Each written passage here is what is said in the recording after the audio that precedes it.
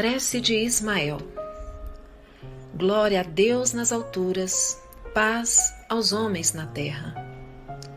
Jesus, bom e amado Mestre, sustenta os teus humildes irmãos pecadores nas lutas deste mundo. Anjo bendito do Senhor, abre para nós os teus compassivos braços. Abriga-nos do mal, levanta os nossos espíritos à majestade do teu reino e infunde em todos os nossos sentidos a luz do teu imenso amor. Jesus, pelo teu sublime sacrifício, pelos teus martírios na cruz, dá a esses que se acham ligados ao pesado fardo da matéria orientação perfeita do caminho e da virtude, o único pelo qual podemos te encontrar. Jesus, paz e misericórdia aos nossos inimigos. Recebe em teu seio bendito a prece do último dos teus servos. Bendita estrela, farol das imortais falanges, purifica-nos com teus raios divinos, lava-nos de todas as culpas, atrai-nos para junto do teu seio, santuário bendito de todos os amores. Se o mundo com seus erros, paixões e ódios alastra o caminho de espinhos, escurecendo o nosso horizonte com as trevas do pecado, rebrilha mais com tua misericórdia, para que, seguros e apoiados no teu Evangelho, possamos trilhar e vencer as escabrosidades do carreiro e chegar às moradas do teu reino. Amiga estrela, farol dos pecadores e dos justos, abre teu seio divino e recebe a nossa súplica pela humanidade inteira. Assim seja.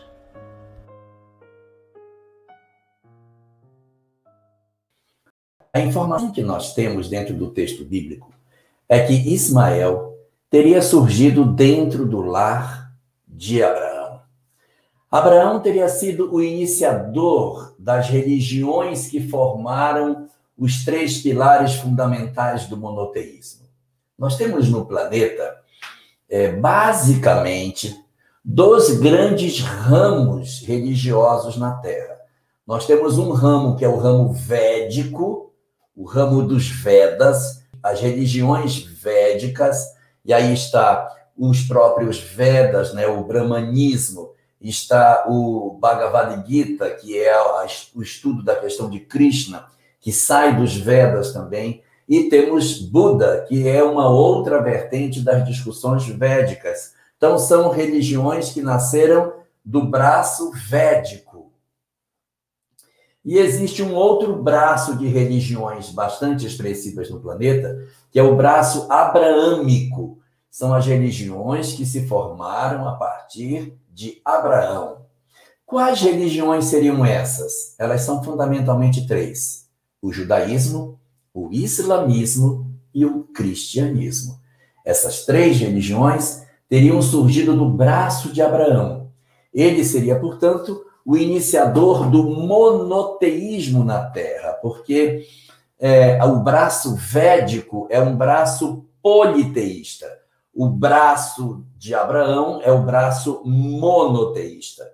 Não é muito correto dizer que Abraão é o criador do judaísmo. Dele nasce o monoteísmo, que depois vai dar origem a esses três grandes fenômenos religiosos que vieram mais para o Ocidente, que são as três religiões monoteístas da Terra. Abraão, nosso personagem, que começa a nossa história, ele teria vindo de uma região que hoje é o Iraque. Na época, era uma região chamada Caldeia. Ele tinha um pai, o pai dele era até, inclusive, idólatra, cultuava ídolos, cultuava imagens, vendia imagens, ele construía e fazia e vendia, e também cultuava essas imagens, e Abraão era filho dele. O nome dele nessa época era só com um A, era só Abrão. E Abrão sai da casa de seu pai, que ficava nessa região da Caldeia, a partir de um chamamento espiritual, no qual Deus teria dito a ele para que ele deixasse a região do pai e que fosse para um outro lugar que Deus lhe indicaria. E ele então toma a sua esposa, que chamava-se Sarai, 5 letras, S-A-R-A-I, Sarai, ou Sarai. Ele pega a Sarai e vem com ela pelo caminho. Abrão, com um A só, e Sarai, saem da região da Caldeia e vêm para a região da Palestina. Aqui eles se fixam, começam, tem uma série de aventuras durante esse período e o tempo vai passando. Eles vieram jovens, vão vivendo experiências diversas contadas no livro do Gênesis e eles vão envelhecendo. À medida que o tempo vai passando, ele vai envelhecendo. Mas havia, quando Deus conversava com ele, uma sinalização de que ele teria uma descendência muito grande. Há um momento, inclusive, que numa conversa de Abraão com aquele que se apresenta como sendo Deus, mas que pela ótica da doutrina espírita entendemos que não é exatamente o Criador, mas um espírito que, através das suas condições de comunicação, falava com Abraão e ele achava que era o próprio Criador, que chega a dizer para ele que ele teria uma descendência tão numerosa que seria mais numerosa do que as estrelas do céu. Olha, que coisa louca. Você olha para o céu estrelado, não é o céu das cidades grandes, mas o céu da época da Palestina, que ficava aquele céu cheio de estrelas. Sua descendência será mais numerosa do que as estrelas do céu. Mas a esposa dele não engravidava nunca. Ela não conseguia ter filhos. E o tempo foi passando. Eles foram envelhecendo e chegou um momento em que Sarai, preocupada de não ter nenhuma descendência, faz uma proposta para Abrão. Diz para ele: o que você acha de você ter um filho com a nossa serva? Eles teriam uma serva, no dizer do texto bíblico, chamada Agar. Então, essa serva, que era uma serva de Sarai, vivia na casa. E Sara propõe a ele, Sarai diz: você pode ter um filho com ela e, quando você tiver esse filho, a gente pega o filho como se fosse nosso. Assim, pelo menos, você vai ter uma descendência. E acaba acontecendo isso. Abrão engravida Agar e nasce uma criança. Essa criança recebe o nome de Ismael. Deus sorriu para mim. Então, essa criança nasce e é criada na casa como se fosse filho de Abrão. Acabou, não tem mais isso.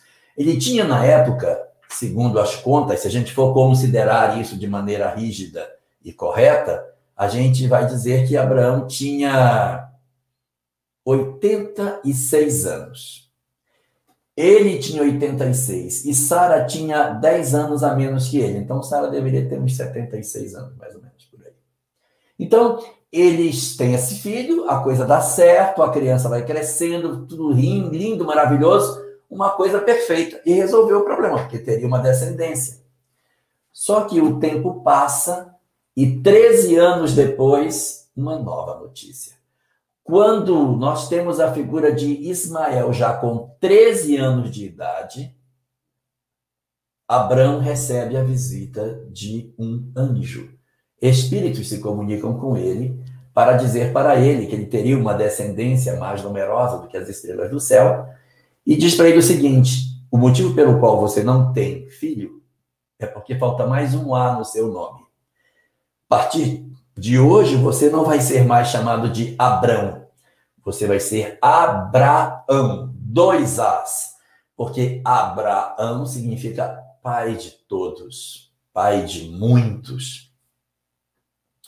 E a mesma coisa acontece com a esposa dele. Um espírito aparece para a esposa e diz: sabe por que é que você não engravida? Por causa desse I no final do seu nome, que tira a sua fertilidade. Vamos mudar o seu nome. Você, em vez de ser Sarai, vai ficar só Sara. O I vai sair fora do seu nome. E aí, ela transforma-se em Sara e ele transforma-se em Abraão. E a partir do momento que ele é Abraão e ela é Seara, ela engravida de novo. Aí, perdão, ela engravida pela primeira vez. Ora, se ele tinha 86, com mais 13, 99, ele vai engravidar Seara com 99 anos. Ele vai ser pai aos 100 anos. E a esposa estaria aproximadamente com uns 90 anos de idade.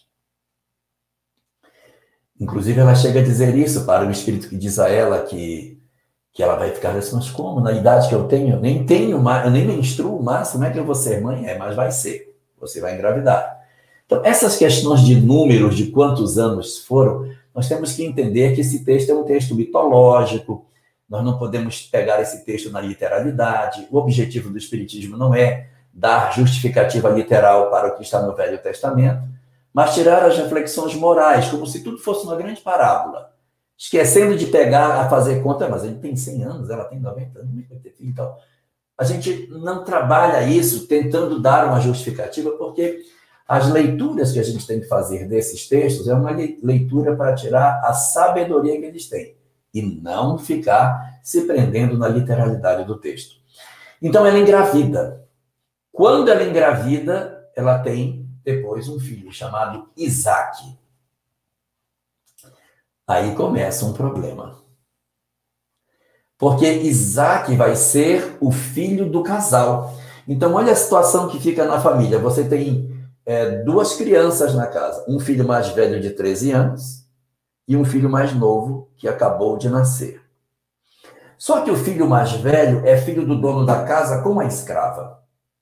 E o segundo filho é filho do dono da casa com a esposa. Quem é que tem, segundo aquilo que seria a regra do judaísmo, ou melhor, daquela região toda lá, quem é o primogênito? O primogênito é o filho da escrava, não é o filho da esposa. Isso começa a deixar Seara profundamente incomodada, porque ela queria que o seu filho fosse o primogênito, porque se ele fosse o segundo, ele não herdaria nada do ponto de vista moral, ele seria apenas um segundo filho. Importante é o primeiro, o primogênito é que tem todas as regalias. E Seara começa a ficar profundamente incomodada com a presença daquele menino mais velho e aquela escrava dentro da casa, que, de certa maneira, a gente vai perceber que essa dinâmica do que está acontecendo na família vai gerando uma série de desavenças dentro do lar. É quando Seara chega com Abraão e diz, olha, não dá para essa mulher ficar aqui dentro com essa criança. Porque o nosso filho é Isaac. E Ismael aqui dentro não dá certo. E aí, então, ela determina que Abraão expulse Agar e o filho de casa. A contragosto ele faz isso, mas ele faz. Ele chama os dois, entrega para eles um odre com água e diz, olha, vocês vão ter que ir embora, vocês vão poder ficar mais aqui. Vai dar problema, sigam a vida de vocês. E os dois vão embora de casa.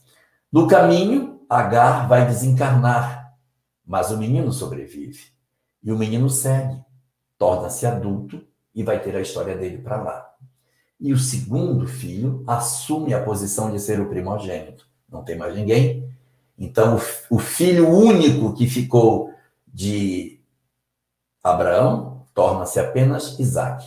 Isaac vai ter 2 filhos, Abraão e Jacó. Jacó vai ter 12 filhos, que vão fazer as 12 tribos, e dali vai surgir os judeus. Então, quem são os judeus? Os judeus são os filhos de Abraão, mas também os filhos de Abraão, que são filhos de Isaac, que são filhos de Jacó. As 12 tribos que formam Israel são todas vindas de Jacó, que era neto de Abraão. Então, essa é a linhagem que forma os judeus. E o que aconteceu com Ismael? Qual foi a história dele? O que aconteceu com ele?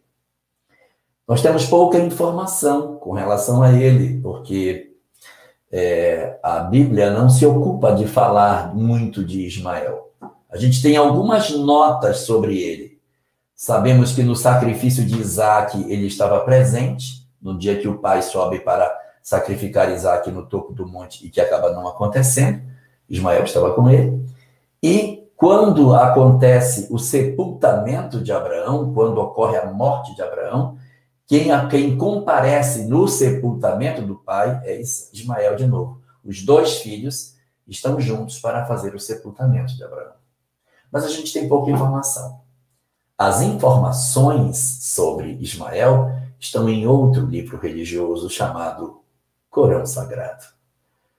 O Corão Sagrado, o livro básico dos muçulmanos, é o livro que é da linhagem que saiu da casa de Ismael, da casa de Abraão, na condição de Ismael.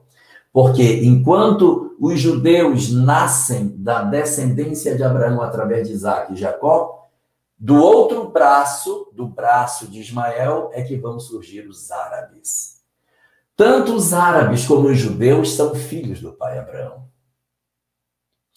Todos os dois representam em Abraão o símbolo da paternidade, sendo que os judeus chamam Abraão de Abraham, e os árabes chamam de Ibrahim. Mas tanto faz. Ibrahim, Abraão, Abraham, tanto faz. Mas a história está contada do lado de lá. A história contada é a seguinte. Depois que Ismael sai, Abraão sente muito a partida do filho, porque para Sara, ele era o filho da escrava, mas para Abraão, era seu filho mais velho, era seu primogênito. E ele sente muito a partida do filho. A Bíblia fala que depois de um certo período em que Isaac já estava crescido, mas não tão crescido, ocorre o falecimento de Sara. Sara desencarna bem antes de Abraão. Abraão fica viúvo de Sara. E o Corão diz que quando Abraão fica viúvo de Sara, ele vai atrás de Ismael. Ele segue para a região para onde o filho foi e vai buscar o filho. A Bíblia, o livro do Gênesis, conta que Abraão, depois da morte de Sara, teria casado com uma mulher chamada Quetura. E o Corão diz que Quetura é Agar, mas isso são suposições. A mesma mulher chamada Quetura é aquela que era a antiga escrava. Hipóteses, não temos nada comprobatório com relação a isso. Mas o que o Corão conta é que Abraão, então, sai da sua região e vai atrás de Ismael.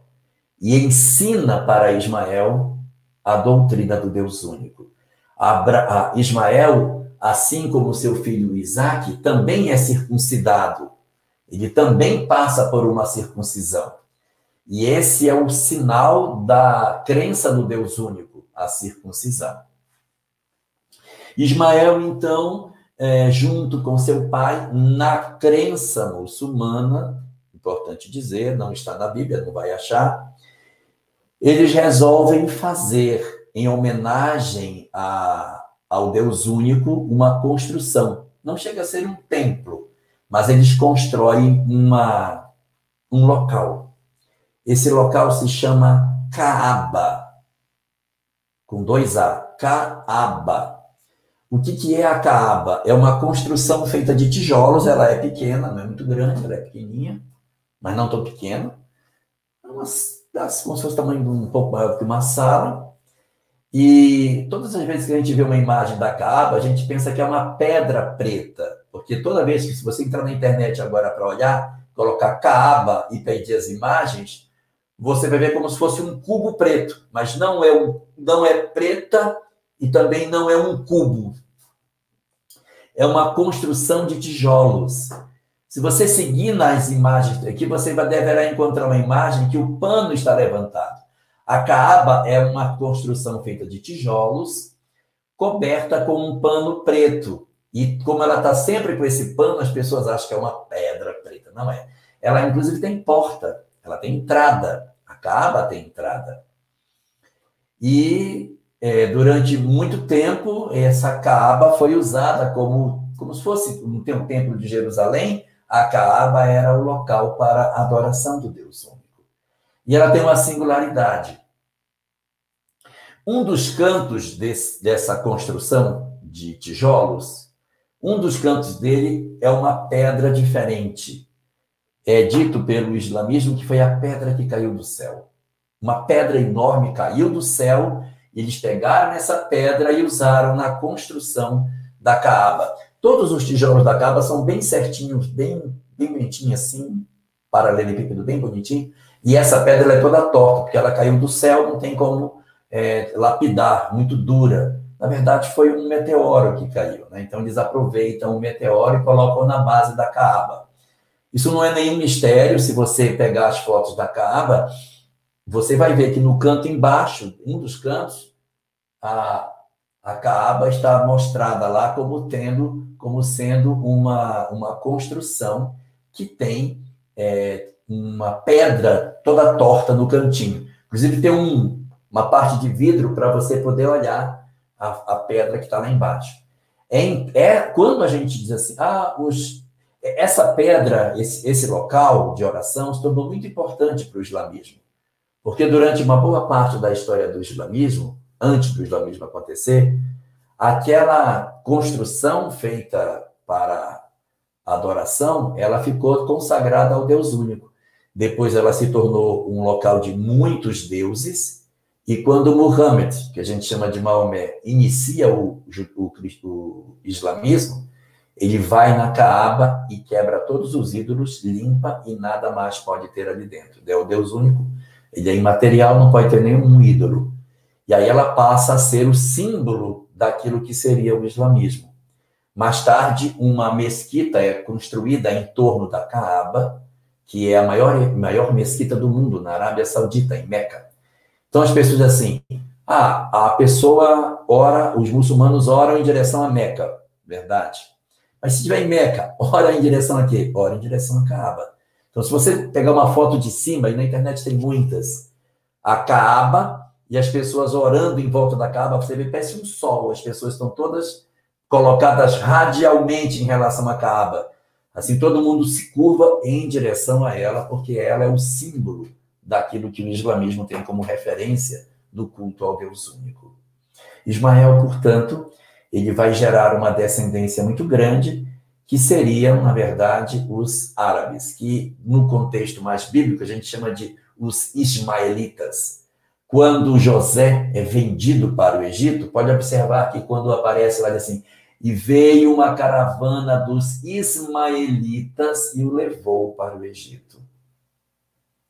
Era uma caravana árabe que passou e aí leva José para o Egito.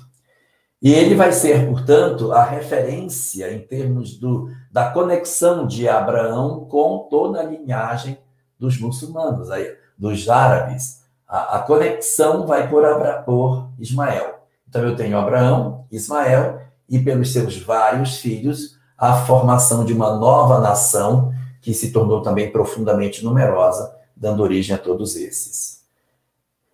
A gente não tem muita informação sobre o que aconteceu depois com Ismael. Nós não temos notícia muito sobre isso. Apenas sabemos que esse espírito ficou responsabilizado pelo trabalho de cuidar do desenvolvimento de sua própria descendência, né? Como um indivíduo que passa a ter uma tutela sobre seus filhos, netos. E assim a coisa acontece. E a gente, quando vai lendo a literatura espírita e pega na leitura das nossas obras a informação de que houve a árvore do Evangelho foi transplantada. Ela foi transplantada de onde para onde? Se ela estava plantada num canto e transplantou para outro. Então, se ela foi transplantada de um lado para o outro. Da onde? Ela foi transplantada do braço de Isaac para o braço de Ismael. Ela estava do lado de cá, estava no judaísmo. A árvore do Evangelho foi semeada dentro da Palestina, a partir dos vários profetas que tiveram a possibilidade de nos oferecer informações curiosas sobre a história do cristianismo, da história dos profetas e tal. Mas quando a gente tem a notícia da doutrina espírita, fala que a árvore do Evangelho foi transplantada. Ela foi depositada nas mãos de Ismael. Por quê? Porque Ismael foi o personagem que foi convocado pelo Cristo para ser o responsável, para tutelar uma nova proposta de reconstrução desse evangelho em outro lugar. Em que lugar seria esse? A ideia é que esse lugar seria o Brasil.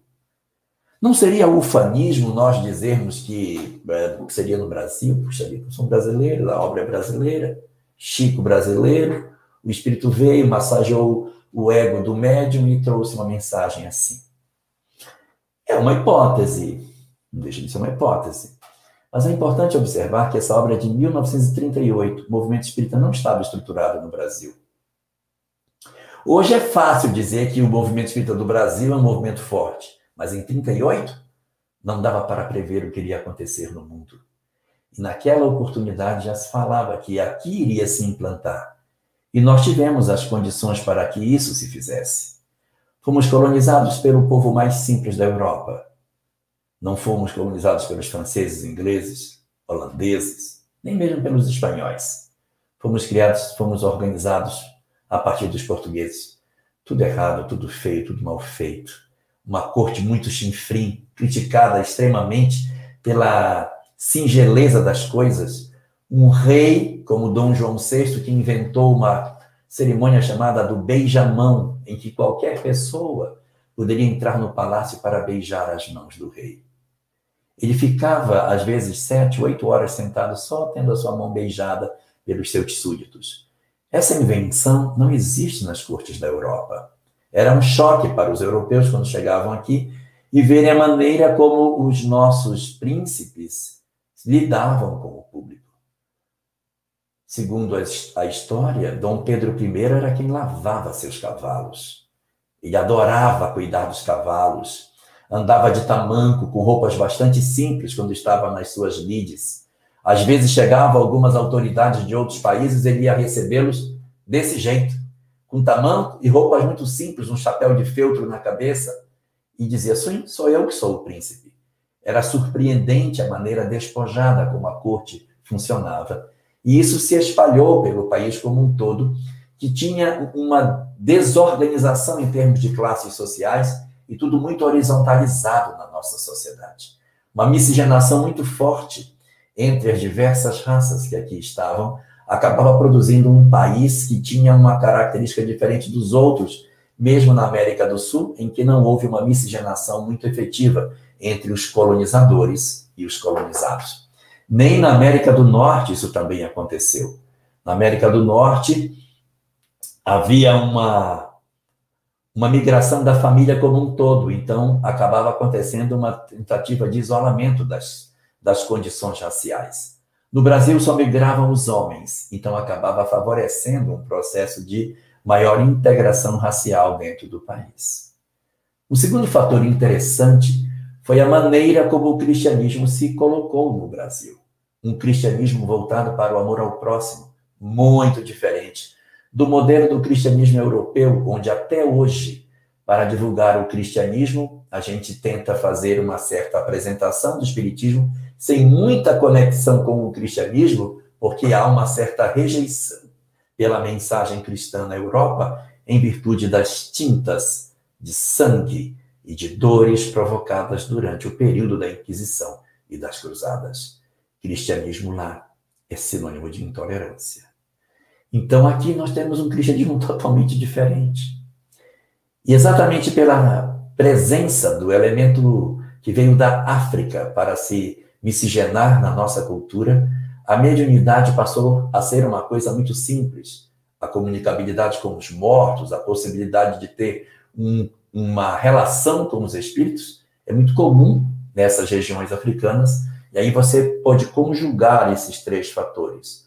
Um cristianismo doce, de um lado, a ideia da mediunidade do outro, e a pluralidade que acabou formando a nossa terra. Eu quero dizer que quando esse desenho dessa nação foi montada, o Cristo escolheu um espírito para tomar conta dela. E foi chamar Ismael para isso. Essa entidade que possui essa história tão sofrida de abandono do pai, de ser desconsiderado como filho, expulso de casa, e todas essas dores que o consideravam como um filho bastardo, fez com que esse psiquismo de rejeição acabasse ficando muito presente na ideia de quando se fala de Ismael. Ismael, portanto, representa muito o sentimento daquele que não é amado. Observemos na frase de Ismael, como é na prece de Ismael, que vimos na abertura dos trabalhos, como é que ele se define.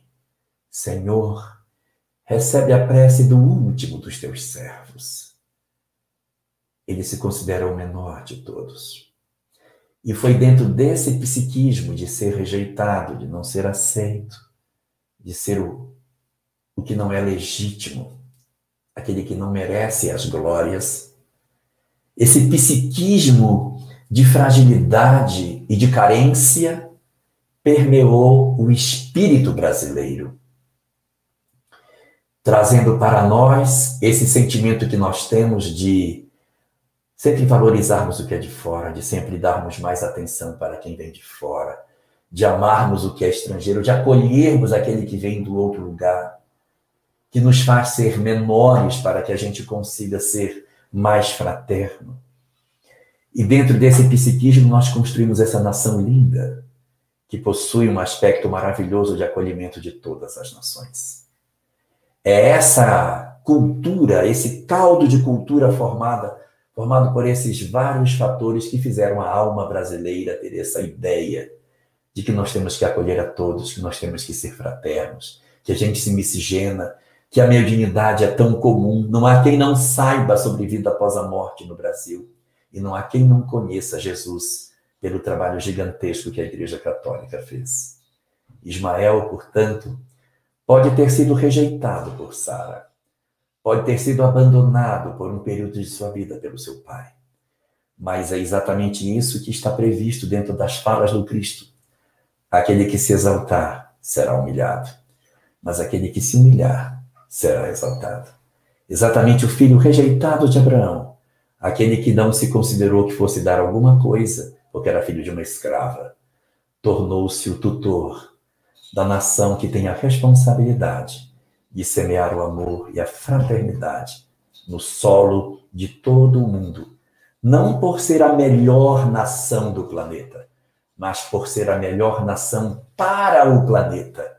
É isso que se espera do Brasil, que nós ofereçamos amor, fraternidade legítima, ainda que não sejamos os mais ricos, mas que os nossos corações sejam cheios, repletos, transbordantes de paz e de fraternidade a todos que baterem nesse lugar.